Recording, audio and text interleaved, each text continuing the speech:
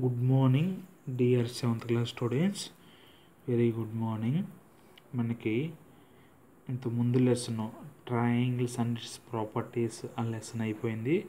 Sixth lesson date 6th lesson వచ్చింది. చూద్దాం. Ratio and application. Ratio మరియు దాని యొక్క అప్లికేషన్స్.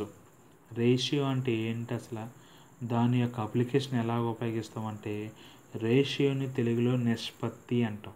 నిష్పత్తి అంటే ఇంగ్లీష్లో రేషియో అంటాం. అక్కడ తెలుగులో నిష్పత్తి అన్నా, ఇక్కడ ఇంగ్లీష్లో రేషియో అన్న ఒకటే మీనింగు. అప్లికేషన్ అంటే యూజెస్, ఉపయోగాలు అంటాం. సో ఇదంతా మన తెలుగు మీడియం బ్యాక్గ్రౌండ్ కాదు, ఇంగ్లీష్ మీడియం. అసలు రేషియో అంటే ఏంటో చూసుకుందాం. దాని తర్వాత దాని యొక్క యూజెస్ ఏంటో తెలుసుకుందాం. ఓకేనా, చూద్దాం. Ratio comparison of 2 or more quantities is called ratio. మళ్ళీ ఒకసారి, రేషియో అంటే ఏంటి? Comparison of 2 or more quantities is called ratio. It is represented by, ఇక్కడ 2 చుక్కలు ఉంటాయి ఇలాగా, పైన ఒక చుక్క కింద ఒక చుక్క. ఓకేనా, comparison of 2 or more quantities is called a ratio. Ratio అంటే నాన్న మీకు సింపుల్గా అర్థమైందో చెప్తాను. సపోజు నీకు ఒక యూనిట్లో FA1లో కొన్ని మార్కులు వచ్చినాయి. FA1లోనే నీ ఫ్రెండ్స్కి వేరే మార్కులు వచ్చినాయి. నీకు నీ ఫ్రెండ్స్కి ఎన్ని మార్కులు ఎక్కువ వచ్చినాయి తక్కువ వచ్చినా కంపేర్ చేసుకుంటారు. నాకంటే నీకు ఎన్ని మార్కులు ఎక్కువ వచ్చినాయి ఫ్రెండ్స్, లేదంటే నీకంటే నాకు ఎన్ని మార్కులు తక్కువ వచ్చినాయి, నీ ఎన్నో ర్యాంకు, నీకంటే నా ర్యాంక్ ఎన్నోది, ఇలాగ కంపారిజన్ చేసుకుంటాం. తెలుసు కదా, మార్కుల దగ్గర నీకంటే నాకు ఎన్ని మార్కులు ఎక్కువ వచ్చినాయి, లేదా నీకంటే నాకు ఎన్ని మార్కులు, ఇలా కంపారిజన్ చేసుకోవాలి. కనీసం కంపారిజన్ చేసుకోవడానికి ఇద్దరు ఉండాలి. అందుకని ఇక్కడ నేను ఏం చేసామంటే 2 అని పెట్టాను. 2 అంటే 2 క్వాంటిటీస్, లేదా 2 కంటే ఎక్కువగా కంపారిజన్ చేసుకోవచ్చు.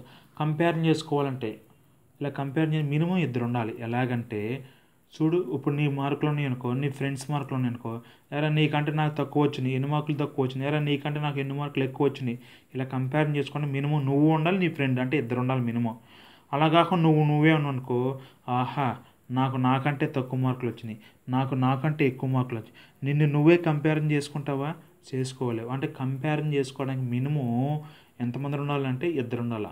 ఇద్దరు కంటే ఎక్కువ ఎంతమంది ఉండవచ్చు. మినిమం మనం కంపారిజన్ చేసుకోవాలంటే ఇద్దరు ఉండాలి. అదే నేను రాశాను. Comparison of 2 or more quantities is called ratio. It is represented by 2 చుక్కలు. 2 చుక్కలు అంటే దీన్ని ఇంగ్లీష్లో ఏమంటాం అంటే ఈజ్-టు అంటాం. ISEAS-TO2 ఈజ్-టు అంటాం. చూద్దాం, నోట్స్ చూద్దాం. ఒక note. The ratio of 2 quantities A and B and we read it's. ఈ ratio of A and B అంటే 2 quantities అంటాం. వీటిని ఏని బీని 2 quantities అంటే వాటిని ఎలా రాస్తామంటే ఈజ్-టులో A:B రాస్తాము. ఇక్కడ ఎలాగంటే ఎగ్జాంపుల్ చూడండి, A:B ఏం లేదు నాన్న, ఇలాగ ఇది A:B ఇలా రాస్తాం. ఇందులో ఏని ఫస్ట్ ఉంది కదా, B సెకండ్ ఉంది కదా, ఏని ఏమంటాం అంటే యాంటీసిడెంట్ అంటాం. ఏని ఏమంటాం? యాంటీసిడెంట్ అంటాం. బీని కాన్సిక్వెంట్ అంటాం. ఏని యాంటీసిడెంట్ అనొచ్చు, లేదంటే ఫస్ట్ టర్మ్ అనొచ్చు. FIRST ఫస్ట్ టర్మ్ అని కూడా అనొచ్చు. ఏని యాంటీసిడెంట్ అనొచ్చు, లేదంటే ఫస్ట్ టర్మ్ అనొచ్చు. బీని కాన్సిక్వెంట్ అనొచ్చు, లేదంటే సెకండ్ టర్మ్ అనొచ్చు. ఓకేనా, యాంటీసిడెంట్ అంటే ఫస్ట్ టర్మ్ అంటాం. కాన్సిక్వెంట్ అంటే ఇక్కడ ఏనే ఉండవసరం లేదు, ఫస్ట్ ఏది ఉంటే అది, అంటే ఈజ్-టు సింబల్ ముందు ఏది ఉన్నా సరే, ఏ నెంబర్ ఉన్నా ఏ లెటర్ ఉన్నా దాన్ని ఏమంటామంటే మనం యాంటీసిడెంట్ అంటాం. ఈజ్-టు తర్వాత ఏ నెంబర్ ఉన్నా ఏ సింబల్ ఉన్నా దాన్ని కాన్సిక్వెంట్ అంటాం. ఓకేనా, చూద్దాం. ఇంకొక నోటు, యాస్టీజ్ మీరు ఉన్నట్టు రాసేసుకోండి. If A or B are 2 terms, ఇక్కడ A, B are 2 terms, then ఇక్కడ ABలో ఫస్ట్ టర్మ్ సెకండ్ టర్మ్ అనొచ్చు, యాంటీసిడెంట్ కాన్సిక్వెంట్ టర్మ్స్ అనొచ్చు, లేదా యాంటీసిడెంట్ కాన్సిక్వెంట్ అనొచ్చు.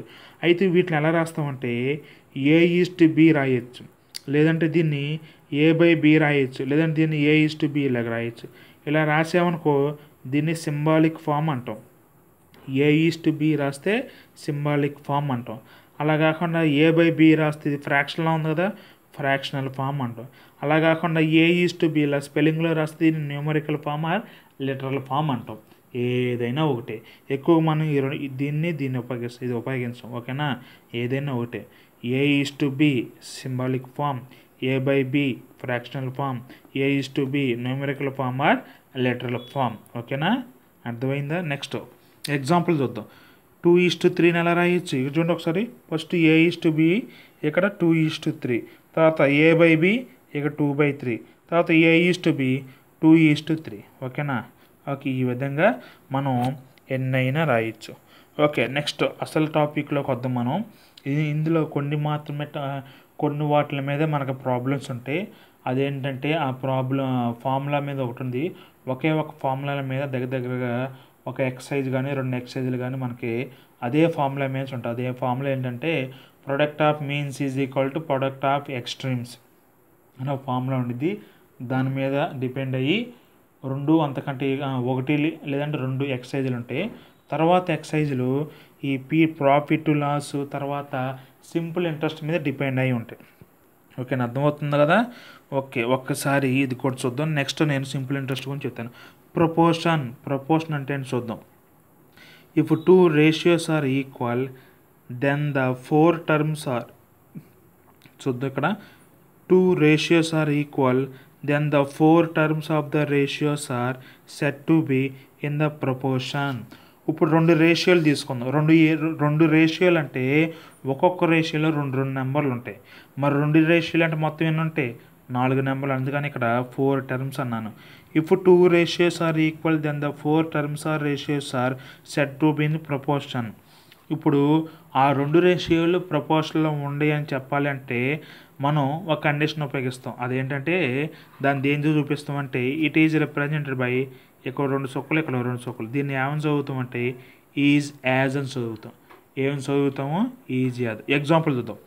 A:B ఇది ఒక రేషియో నాన్న, C:D ఇది ఒక రేషియో. ఈ 2 రేషియోలు ఈక్వల్. ఇదే కానీ ఇక్కడ రాసింది. ఇప్పుడు 2 ratios ఆర్ ఈక్వల్.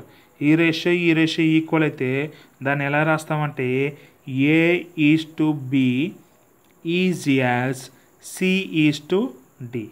చూసారని ఎలా చెప్పాను? A:B is equal to C:D. ఈ రేషియో ఈక్వల్ అయితే దాన్ని ప్రపోర్షన్ అంటాం. ఆ ప్రపోర్షన్లో ఎలా రాస్తామంటే A:B ఈజ్ యాజ్ C:D. అప్పుడు ఈ ప్రపోర్షన్లు ఉంటాయి.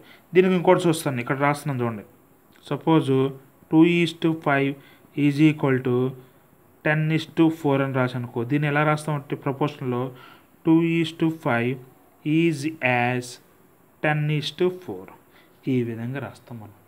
ఓకేనా, ఈజీగా ఉంది కదా, సింపుల్గా ఉంది కదా.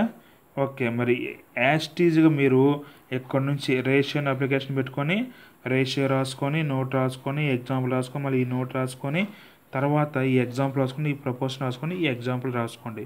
దీనికి ఇంకొక ఎగ్జాంపుల్ కావాలని నెంబర్లో ఇది కూడా రాసుకోండి. మీరు దీని కింద రాసుకోండి.